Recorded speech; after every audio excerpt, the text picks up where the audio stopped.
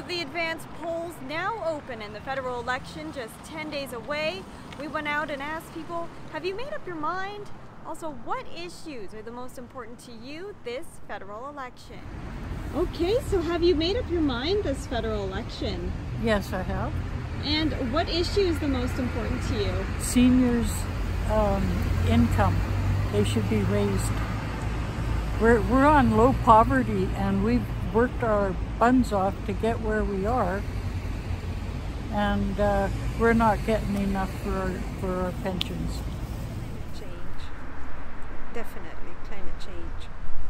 Why is that? Why is that? It's what's affecting us day by day, and it's getting worse, and if we don't do anything about it, if the leaders don't take it seriously, what do we have to look forward to?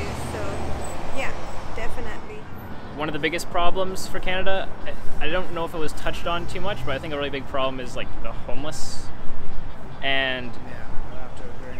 Yeah, it's a pretty big issue. And then also pollution. Like, I'm a pretty green guy. I like electric everything, and I think that that's a really big issue. Well, I suppose medical, gun control, housing. That's a few. And you've made up your mind? Oh yeah.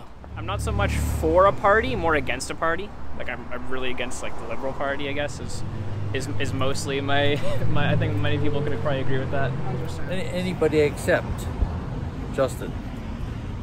Justin, you can't trust.